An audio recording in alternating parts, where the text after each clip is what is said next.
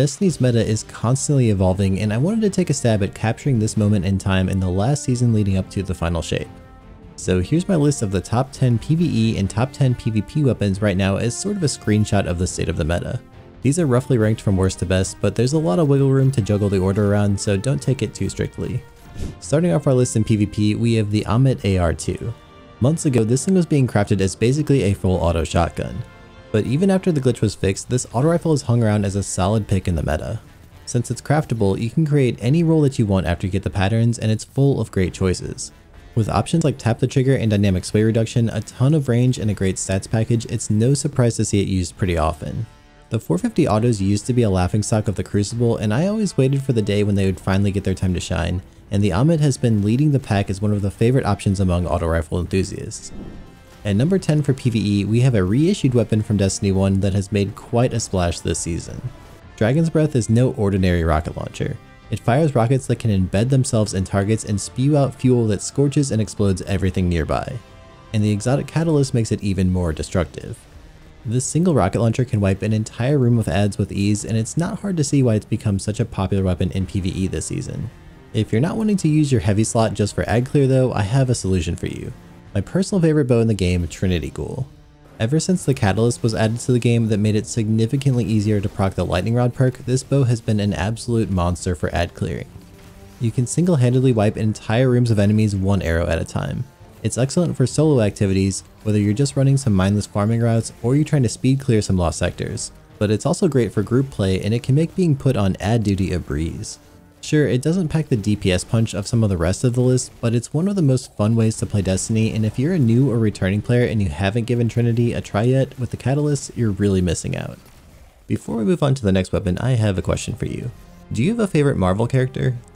I've watched almost all of the movies and I used to read the comics, and one of my favorites has always been the Punisher. So I was pretty excited to learn that I could play as the Punisher in Marvel's Strike Force game. I'm usually not a big mobile game player, but I decided to try it out when they wanted to potentially sponsor a video, and I have to admit I had a lot of fun playing it. 40 minutes seemed to fly by in the blink of an eye. This game is a turn-based RPG where you can play as a ton of heroes from the Marvel universe, and I really mean a ton. As I'm making this video, I think there's 269 playable characters, a few of which I've never even heard of. They're also adding new characters constantly. You can create a squad of these heroes to fight your battles in various modes.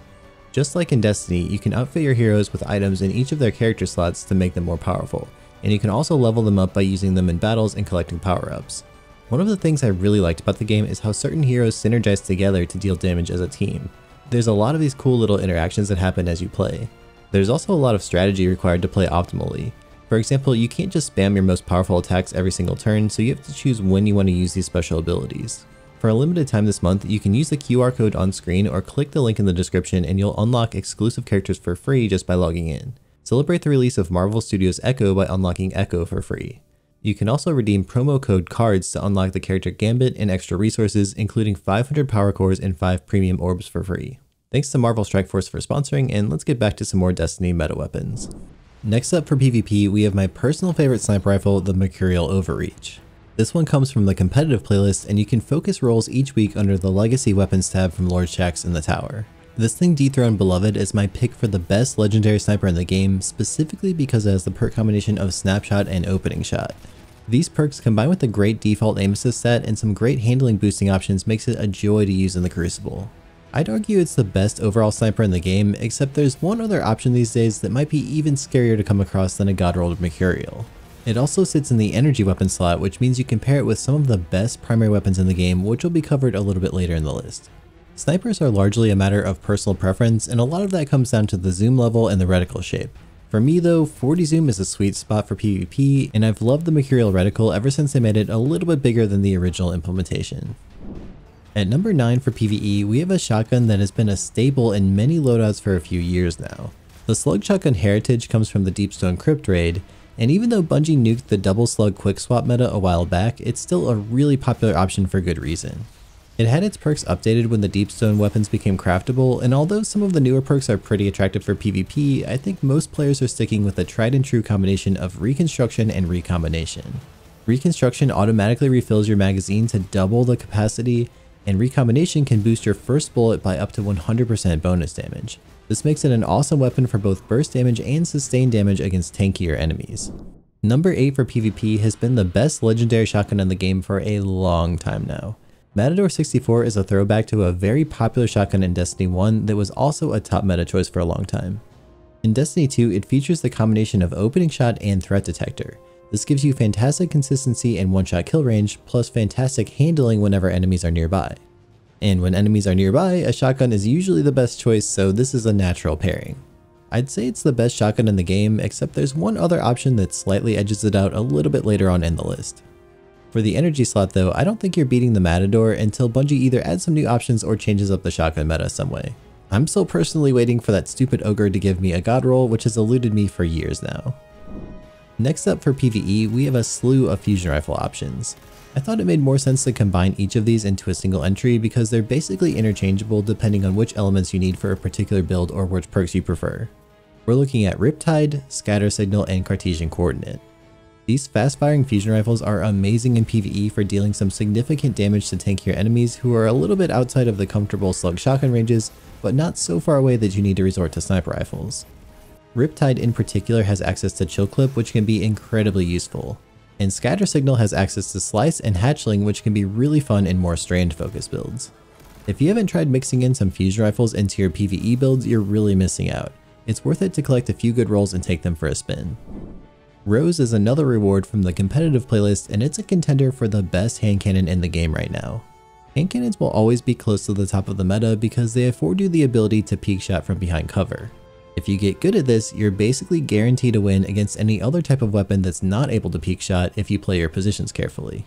So why is Rose one of the best hand cannons?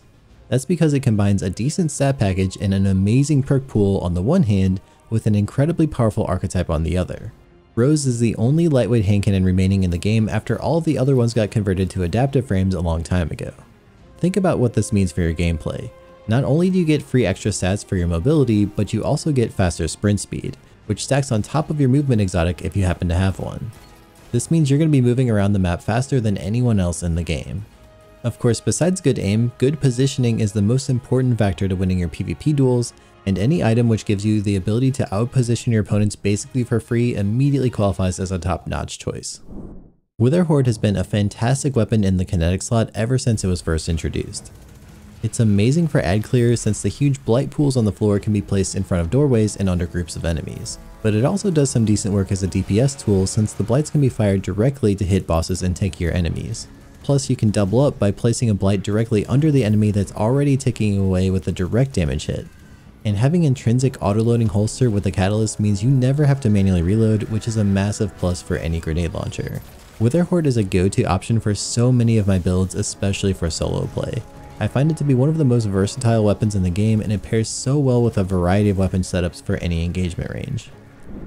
Well, for years, in every hand cannon tier list that I created, I always mentioned that the day Thorn finally gets a catalyst that buffs up its range and stability, it will become a monster. And sure enough, it finally happened. In fact, it became such a monster in PvP that Bungie decided to knock it down a peg by nerfing the bonuses added by the catalyst. Despite these nerfs though, Thorn will continue to be a powerful force in the Crucible for a long time. The damage over time effect does so many positive things for you as a player. Any enemy you tag with a Thorn bullet won't be able to fully recover their health until the poison damage wears off. This also prevents them from being able to res teammates in Trials of Osiris. Plus, the damage ticks themselves are so powerful that when you have the buffed up version of Thorn going, you'll often find yourself with free kills on enemies who try to run away from your gunfights. It's become my favorite hand cannon to use in PvP this season, and it's not at all surprising to see it ranked up so high on the list of the most popular weapons in Trials of Osiris each week. There's one hand cannon in particular that has become extremely popular lately in PvE, and it's a ton of fun to use. Sunshot has had quite the glow up, partially thanks to some mods introduced in the artifact this season that have substantially ramped up the destruction it can deal. With great stats, explosive bullets, and massive explosions on kills, there's not much to dislike about Sunshot. I'm personally really happy to see it rise up, since way back in Season 3 I chose to go Sunshot first instead of Graviton Lance when the choice of the catalyst was first introduced. Leave a comment if you were playing back in those days. If hand cannons aren't your thing though, Polaris Lance is an amazing alternative and another favorite weapon of mine. You can benefit from similar explosions that Sunshot can deliver, plus a lot of extra range, and the perfect 5th explosion shots are really fun to dish out. And if you're a good shot, you basically never have to reload. You can't go wrong with either of these exotic options in a good solar build these days. Steady, steady, Boom. You just punished the entire opposing team for doing exactly what they're supposed to be doing, sticking together and team shotting.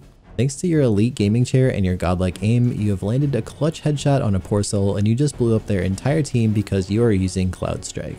This is a 50 zoom sniper rifle in the energy slot, and with the catalyst it's very snappy with a lot of aim assist.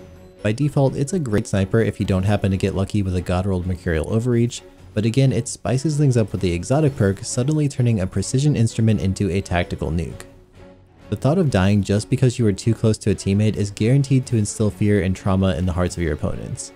Once they're punished just one time, they'll likely change their behavior and stay split up for the rest of the match. This will effectively paralyze them on a psychological level, allowing you to unleash the full power of the dark side upon them and strategically dominate them, maybe to the point where they just uninstall Destiny altogether. Oof, maybe I got a little bit carried away there, but seriously, it is tilting getting killed from a Cloud Strike collateral shot.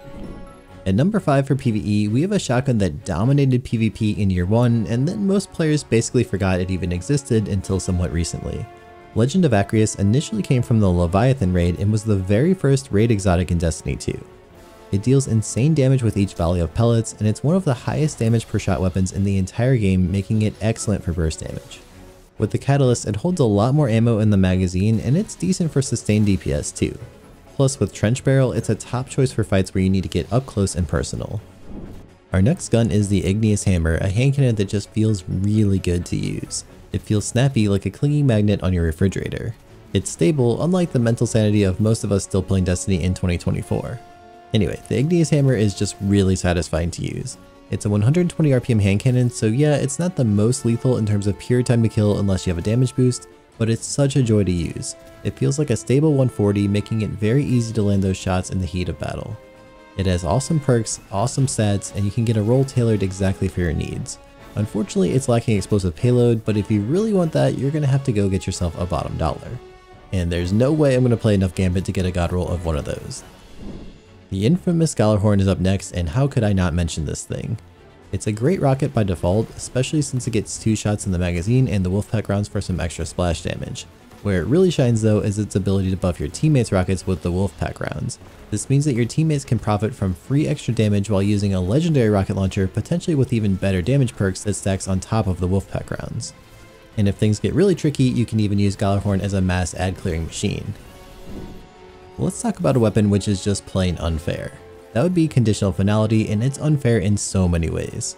First of all, it's unfair in how it's gated behind so much RNG to just get the thing. Not only do you have to complete the Root of Nightmares raid, which by itself is challenging for new players, but you also have to get lucky enough to get Conditional Finality to drop from the final boss. Then when it comes to using it, or rather playing against it, it's even more unfair. Don't be tricked by that seemingly low range stat, it's actually competing for the furthest hitting pellet shotgun in the game. And even if you don't get the kill, there's a great chance that your first bullet will actually freeze your opponent. Within intended ranges, it's maybe the most lethal shotgun in the game, and it even works well inside of those Void Titan bubbles. And before I forget, did I tell you that Conditional Finality also has the incredibly unfair handling stat of 95? Yeah, that's basically a handling speed on par with the OG unnerved Quick Draw. It stacks this amazing handling with an insane one-hit kill range, the ability to kill almost any super for free, and the sneaky chance to freeze people way outside of its intended ranges. It's so infuriating to play against it, and you should definitely use it if you have it, or farm it if you don't yet. Sometimes simplicity is king, and with Tractor Cannon that's exactly the case. See, when DPSing a boss, you want to get every extra bit of damage that you possibly can, and Tractor Cannon's debuff is literally a free 30% extra damage for your entire team. That's the highest debuff in the game, sharing that spot with the Void Hunter's Tether. But then again, if you have a hunter, why not have them run Tractor Cannon instead and then use something like Celestial Nighthawk and a Golden Gun for even more damage?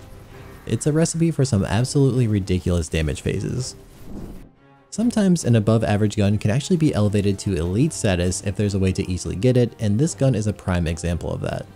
I'm talking about the Unending Tempest, the Crucible 600 RPM Stasis SMG. It has pretty solid stats. You can get up to 88 range, which can be further increased to 100 with something like Fragile Focus.